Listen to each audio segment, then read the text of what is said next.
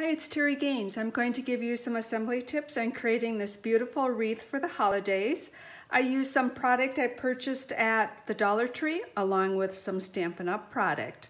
At the Dollar Tree, I purchased the foam wreath for this project. It is the green foam wreath along with a spool of ribbon. The ribbon was 1.5 inches wide by 4 yards.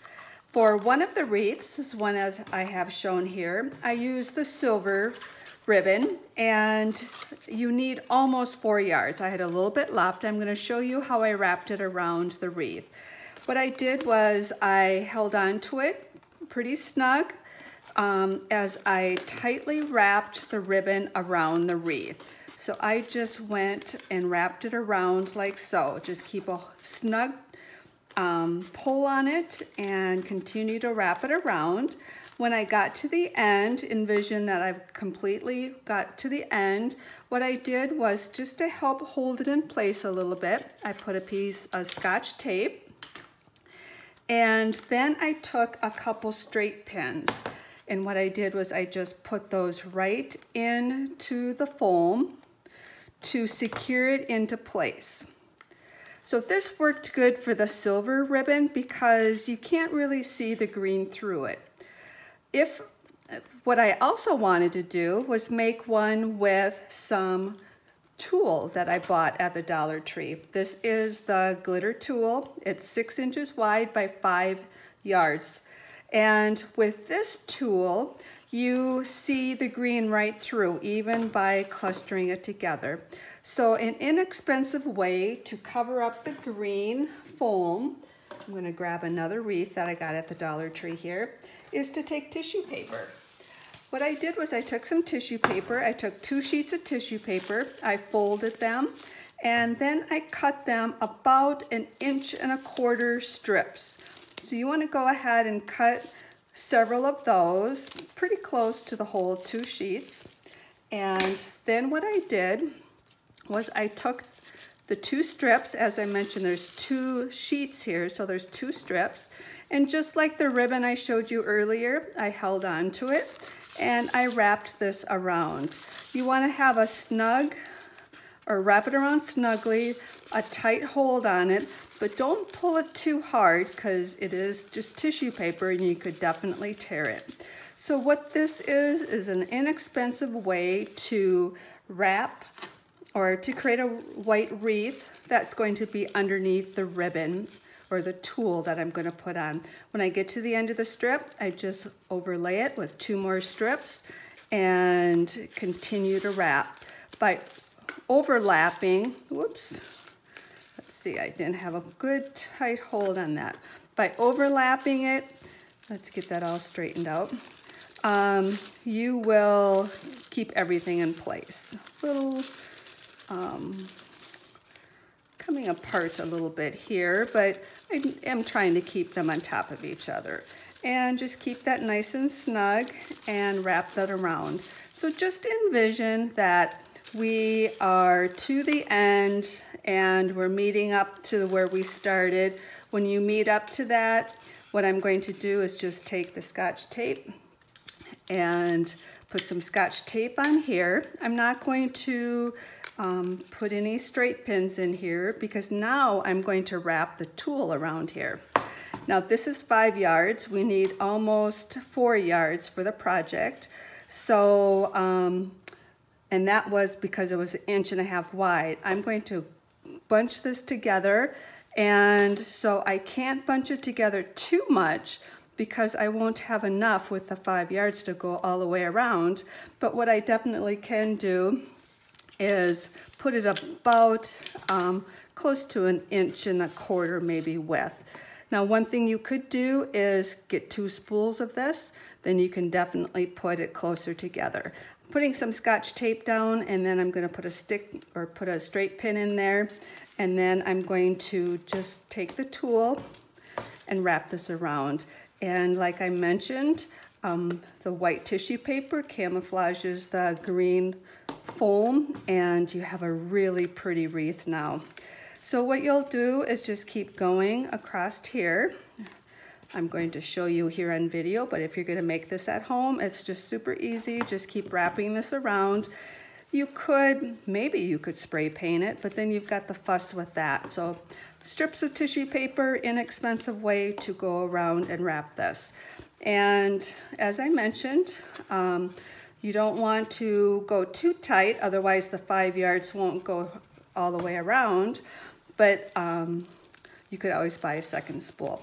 So just continue till you get to the end. When you meet up again, put some Scotch tape down and a couple of straight pins in there, and it almost looks like it's a vanilla underneath that instead of the white. So now I'm going to set this aside and I'm going to show you the wreath I did with this. So this is the wreath that I finished, and both of these wreaths are decorated with some of the Stampin' Up! Glimmer papers and the foil sheets with the beautiful Boughs die, and I'm going to show you how I put this all together. So I'm going to set these both aside here, and I'm also going to now bring in a white wreath. This is actually, whoops, I just dropped that extra one on the floor. Sorry about that. So this white wreath, I wrapped the tissue paper around, and then I took this ribbon, I just bought a second spool and wrapped it around. I'm going to show you how I decorated. So in the pretend when I met up to the other ones, I told you that I put some straight pins in here, so I've got that all secure. I'm going to use this area for my embellishment. That way, if you were to turn it over, you don't see the seam, and it's all going to be camouflaged underneath there. So I took the dies and I cut the glimmer papers all out already. So what I'm going to do is start with one of the silver glimmer papers that I cut out with the pine bough. When I cut out glimmer paper, I do turn my dies upside down.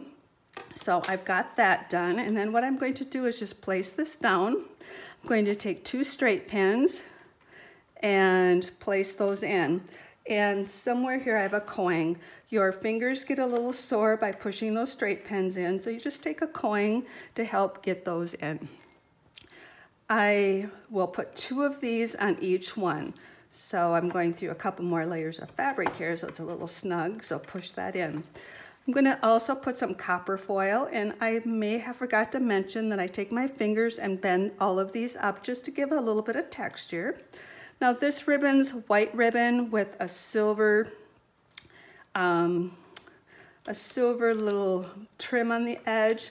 What I'm going to do for embellishing this is use silver and copper, and I'll grab a different pen. It fell into a little crevice here. And bring the pins over here. I'm hoping I'm still on camera here. Again, a couple more layers here. So what I'm going to do is just keep doing this, and I'll keep filming this part of it because this is actually fairly easy. You're just going to grab 2 straight pins, and I seem to be all thumbs doing this, but that's typically what happens once you start videotaping. It doesn't quite go as smooth as when the camera's not rolling. But I want to put 2 pins in each. And like I said, just use the coin to help push those in. The pins should not be popping out. If you are concerned about that, just put a dab of glue on those to keep them in.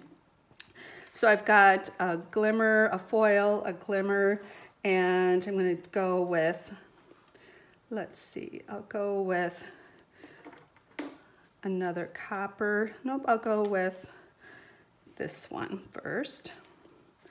I kind of had these laid out to begin with, and now I kind of got them out of order, but it really doesn't matter. So what I'm going to do is go in one direction, and then I'll be turning it and going the other direction. So give you a tip on how to determine when you turn and go the other direction here. So I just want to make sure that I got 2 of those, one of these, and did I drop one? It's right over here. All right, so we're all set with the same number here. I want to end with a copper one, but what I'm going to do is put that one on last. So I'm going to start again on this side with a silver glimmer paper, and I'm about that far over, so I'm going to go just about here. And what I do want to do is make sure that I don't start so far over that I don't meet up with these, meaning I have a bigger gap. But if you have a bigger gap, that just means you need to cut some more pine boughs out. And we'll put 2 pins in each. And as I mentioned, you got to grab a coin or something to help push those in. So I'm just going to repeat. Silver glimmer paper, we're going to do a copper. You can really change this up. You can use regular cardstock. You can use whatever color ribbon you have to match your home decor. These would be great gifts also, or a great project to make with your friends. So then I'm going to go this little white glimmer paper here and push these pins in. And I'm wondering, maybe I should move this closer to the camera so you can see I'm just actually pushing these pins right in and putting 2 per to hold that. So now I'm going to go with the silver glimmer, and as I mentioned before, I kind of bend up those a little bit, and they're meeting up pretty close here, and that's going to be perfect. There's no wrong way of doing this. Each one's going to look a little different, and it's fun to mix and match your different foil papers and glimmer papers. So got a few layers of ribbon on that spot right there, so it's a little tough. So now when I get to these copper ones I'm going to meet up, I actually can trim these off. I want them a little bit shorter because this is where we're all coming together right here. So I still want 2 pins in each one. You want to make sure you secure it in place. If you just put 1 pin per, it's going to swivel a little bit. That second pin's going to keep it from moving around. So we'll put 2 per. I'll grab another one in here. And then this last piece of copper, I'm going to trim it off. I'll trim it off about right here, and then they'll meet up like so. Again, 2 pins per. Keep that coin, that helps get it into place. These pins should not be popping out, but let's see, get this one in. So that is the last one we need for that part. And if you wanted to, you definitely could go all the way around this wreath. Now what I'm going to do is put some pine cones on. I ran these through a die cutting machine, copper foil, and then the silver glimmer paper. What I'm going to do to adhere the silver glimmer paper is I have a little Xyron machine. I'm going to put my silver pine cones in there. Oops, I got them overlapped a little bit. And run them through here. Now I have a little sticker for those. And for the pine cone piece, what I'm going to do is start out with this. Put one of them in, put a couple pins, and we'll put a couple pins in the pine cone. I'm going to have it hang over a little bit, and I'll bring this closer to the camera just so you can see what I'm doing here. Got that like so. Then what I'm going to do is take this off my Xyron sticker paper and just cover that up. And that creates 1 pine cone. I'm going to place this one like so, overlap it a little bit, put a couple straight pins in there. And again, like I mentioned, it gets a little tender on the fingers, so grab a coin to help you get that pine or the straight pin in. And we'll get those straight pins in, push that coin down. Grab the second layer to the pine cone, and there we have our pine cones added. So just a fun, added a little bit of copper to this one.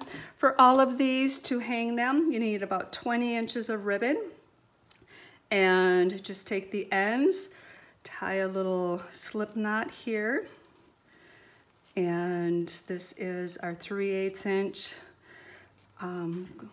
metallic trimmed ribbon. I'm going to place that loop right here and then you have a great wreath for the holidays. 3 different styles, different ribbons, and just a fun wreath to make for the holidays.